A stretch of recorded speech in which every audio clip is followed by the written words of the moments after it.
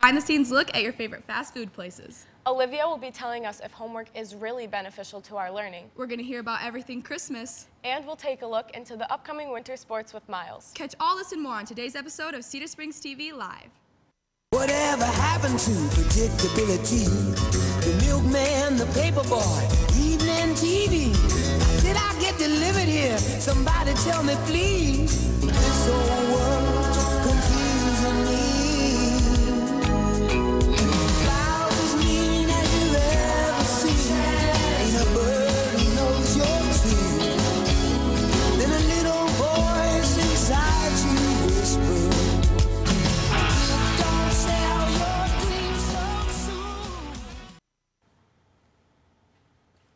Good morning, Maddie. How are you today? You know, I'm fantastic. Do you have any plans for the upcoming break? Not really. I'll probably just stay home and drink hot chocolate. How about you?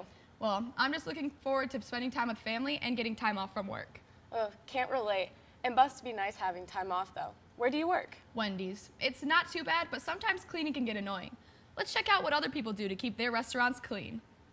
The fast food industry is one of the most profitable businesses in America. Americans alone spend about $20 million on fast food.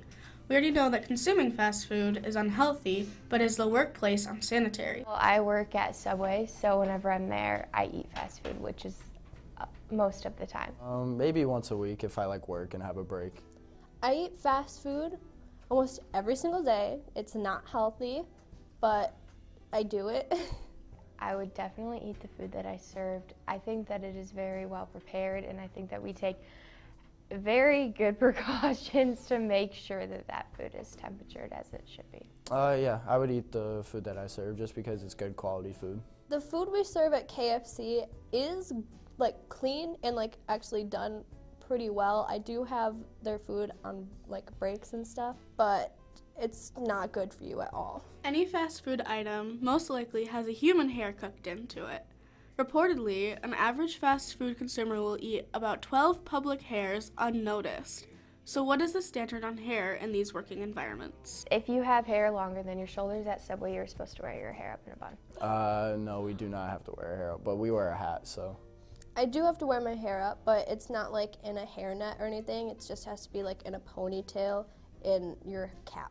We know fast food products has lots of grease and excess food, so how do employees clean up the utensils and dispose of the food? It is very clean at Subway. We make sure that everything is very clean. If it's not clean, then it needs to be picked up right away. It's actually so boring to work there that we have a cleaning list that we get done every day, so it's just like sparkly clean. The cleanliness of our workplace is actually really good. They keep up on it every day. It is very clean at my workplace if I clean it. The utensils we use are definitely not clean. The floors are clean, not the dishes. When we go out of date on a food, we are supposed to put it in this bin. We're supposed to mark it off on a list, and then we throw it away. The food that we don't use, yeah, we throw it away, but like it counts over, or like it adds up over time, and then it's like a waste of money. Throw all of it away except for the chicken. We like debone it. We use those for like chicken nuggets or something, but if it's not like big pieces of chicken, we like take the skin off of it too and like shred it up and put it in the pot pie. So like you're eating day-old chicken. Overall, it's clear that by far KFC is downright sickening and gross. Subway by far is the healthier alternative. However, making and eating food in your own home is best and healthiest. Don't eat at KFC. Just don't do it. Geez, cleaning is annoying. But you know what else is annoying? Homework. What do you mean? Well, all of the teachers here at Cedar Springs are great, but I already know I'm going to have a ton of homework over break, and I just don't get why it's necessary. I mean, it's called a break for a reason. Man, I hate homework too, but there's gotta be a reason. Why don't we send it over to Olivia, who's gonna tell us if there's a limit to how much homework students can endure. For many years, the question, is lots of homework beneficial, has been discussed. Some believe that too much homework can harm the student rather than help. We have gone out and interviewed 3 students and 3 teachers to get their opinion on the subject. I don't think homework is beneficial to the students, a lot of it at least, because it just puts a lot of stress on the students. I do not ever do my homework. I do most of the time. I do my homework, so Sometimes it depends on if the teacher is like collecting the homework or grading it. Most classes, it's about an hour of homework every night. Homework I get assigned is about an hour every night with all my classes. Like 15 to 20 minutes worth for like 3 different classes. Most teachers should assign homework, but just not a lot of it. A lot of it will put more stress on the students, but a little bit of homework will help learn the material more. I don't think teachers should assign a lot of homework, just every once in a while to make sure the students are paying attention in class. I do not think that all teachers should assign homework. I don't necessarily think a lot of homework is beneficial, but I think some homework, really on a daily basis, whether it's given in class time and give you enough time to work in class. I'm not a big fan of homework personally. A lot of extracurricular activities. People have jobs, family issues. The percentage of students that typically complete homework, I would say, man, less than 50%. I think each class varies depending on the class. I would think completes it at 100%. Probably in my class, probably about 40. Not very many. When I do assign, I'd roughly say between 25 and 35%. It's just definitely limited. I don't think teachers should assign lots of homework. I think it has to be manageable, and I think the homework assignments need to make sense. No, I don't think they should assign a lot of homework. I think each subject varies, and it's different depending on what your subject is. Again, I leave that up to the individual teacher. I'm not in charge of them. They have their own curriculum that they must follow. So every class is different, especially when you get to the AP classes. If you've chosen AP, I think you run into a different gauntlet than what you do with just your normal class. In conclusion, opinions seem to vary between students and teachers, and the question whether or not lots of homework is beneficial will still be a heavily debated topic. I still hate homework. Me too. And I have a hard time finding enough time to do it all. It's hard to balance my extracurriculars and homework. Yeah, just imagine being an athlete, having 2-hour practices and having to do your homework. And with winter sports getting into gear, there's going to be a lot of stressed athletes. How about we send it over to Ryan and Morgan for a closer look?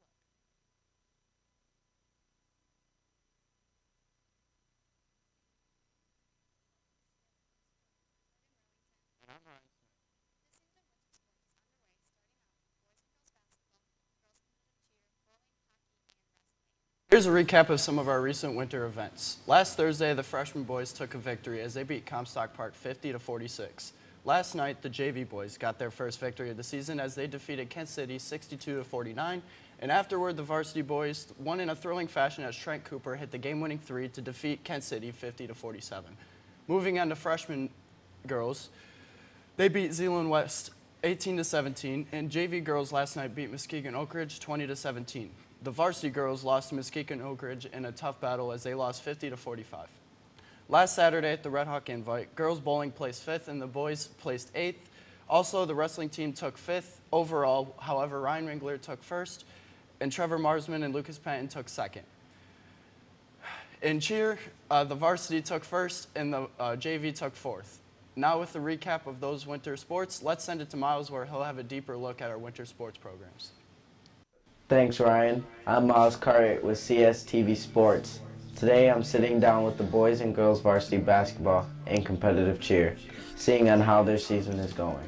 So far, boys and girls varsity basketball and cheer haven't met the expectations and goals that we thought would have happened, but there is still plenty of games and meets for our Redhawks to get the dub. To get my body in shape, I try, running helps and lifting weights and stuff like that. Just run a lot and consistently drink water. I consistently work. I had a trainer this off season for just getting my body right and just shoot a lot. Everyone's just really competitive and working hard. Coach is yelling, we're all yelling, going full speed. Just the competitiveness in it and the teamwork, and everyone just kind of gets on each other to be better. Well, we usually start out with ball handling for practice, and then we go into shooting, and then we get into more sets and stuff like that. My favorite part about basketball is playing with my team and having fun at practices.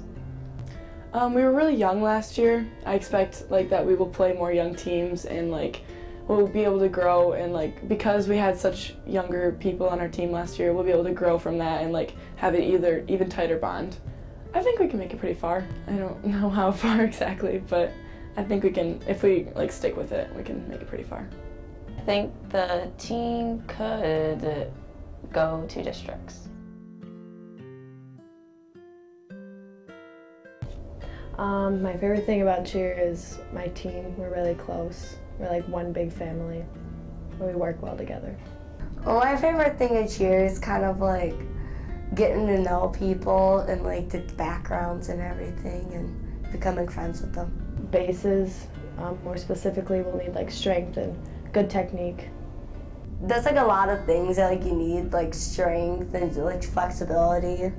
Sometimes before rounds, like during the competition, I will like exclude myself and pray and like talk to myself pretty much. We all usually go sit in a, not sit, but we'll stand in a circle and we'll pretty much talk each other up and prepare ourselves. I believe our season, since I'm a senior this year, will be pretty good. Thanks, Miles. Today for sports, boys, girls varsity are bowling today, junior varsity cheer at Jensen, boys varsity wrestling are playing at home, and girls varsity are playing at Jensen. Tomorrow for sports, girls freshman, JV, and varsity play at home. Freshmen go against Sparta, JV and varsity go against Big Rapids, so go and support our Red Hawks. Now let's switch it back to Maddie and Emily with more news. Thanks, Ryan and Morgan. And we'd like to apologize for the audio issues we're having, but unfortunately it's technical and there's not much we can do. But you know, I didn't realize we had so many winter sports offered here at Cedar. Yeah, and although I love watching winter sports, I miss being able to go outside and not having to start my car 10 minutes before I have to leave. It's a good thing all those sports are inside. It's been extra chilly these past few weeks. Let's hope the weather takes a turn, and not for the worse. Let's send it over to Jared for the upcoming forecast. Hello, Cedar Springs, Michigan. My name is Jared Hawes, and I'm here with your weather. We're going to start off with today's breakdown with at 3 p.m. around 45 and a little bit cloudy. You might see the sunshine in a little bit. Moving into 6 o'clock around dinner time, it's going to be about 42. Then about when people are going to bed, it's going to be about 38. And then at right around midnight, 11 o'clock, it's going to be 37. So moving into our 8-day forecast for the week, we are looking at a chance of light rain tomorrow as our first chance of precipitation. And moving into right around Christmas time, we're going to experience some snow over here. But however, it is not going to accumulate because of our below average temperatures. And breaking down the week by temperature, Wednesday is going to be around 45, Thursday around 44, Friday 37, moving into the weekend, it's going to be 35 on Saturday, Sunday 34, Monday 32, Tuesday about 33, and Wednesday about 36. So for those who are hoping for a white Christmas, it is just not looking too great because of those below average temperatures. But for those looking for something to do on the break, it would be a great time to get out and enjoy snowboarding at Cannonsburg, or anywhere for that matter, because they make their own snow and it's warm outside, so you don't got to worry about the cold. You can just go on, throw a coat on, have some fun with some friends, enjoy the outdoors. Back to you, Maddie. Well, that's Michigan for you. I didn't really care much about the next few days. I was just really hoping for a white Christmas. Yeah, without snow, it just doesn't feel like Santa's coming to town. How about we jingle bell rock ourselves over to Porter? He's got a great Christmas video for us. That's all I want for Christmas. Take it away, Saint Nick.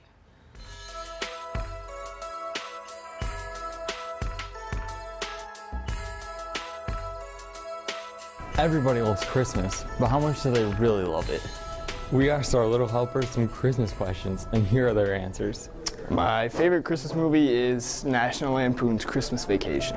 My favorite Christmas movie is Polar Express. My favorite Christmas movie is probably, Christmas Vacation? My Christmas plans are to open presents with my family and just hang out with them and have a good time. Well, being Arkansas, I don't know what we're gonna do there, but plans for Christmas, we're gonna open presents like at 11 in the morning and then sit around and watch movies all day. Some of my favorite Christmas traditions are we cook cookies and like bake in the morning before Christmas and like before we open our presents. Every single time, late night on Christmas, we go see a movie. Every Christmas Eve, my grandparents come over and we have crab legs and stuff, so it's just like a really nice fancy meal. I go to my grandma's every year and open presents and eat dinner there.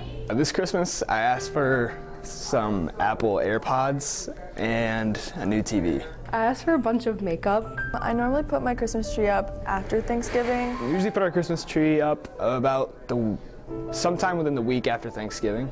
We used to put it up like right after Thanksgiving, but now we put it up later because we got a cat. I love Christmas music. I can listen to it all year round. Oh, I love Christmas music, but I don't start listening to it till after Thanksgiving. People who listen to it before are weird. garbage.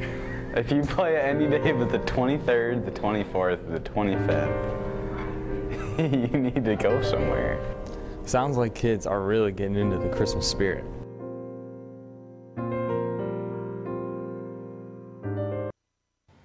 Wow, I really just love Christmas. Do you have any special family traditions? Well, Christmas morning, my grandma and aunt come over and we cook this big pancake breakfast. It's my favorite part of the day. But Emily, did you ask for anything special this year? Well, I really want a good speaker and a nice cozy pair of sweatpants. But before we get to Christmas, we have to get through the rest of this week. Well, it may seem like forever, but we'll make it. In the meantime, make sure to share that Christmas spirit with your fellow Red Hawks. And that's all we have time for on today's episode of CSTV. Merry Christmas, everyone.